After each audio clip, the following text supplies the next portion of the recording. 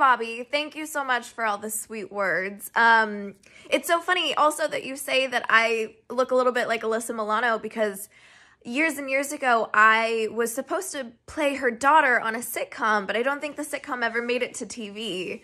And also, yeah, I would love to star opposite of Tom Cruise. That would be so cool, right? I mean, he's like one of the biggest names in Hollywood.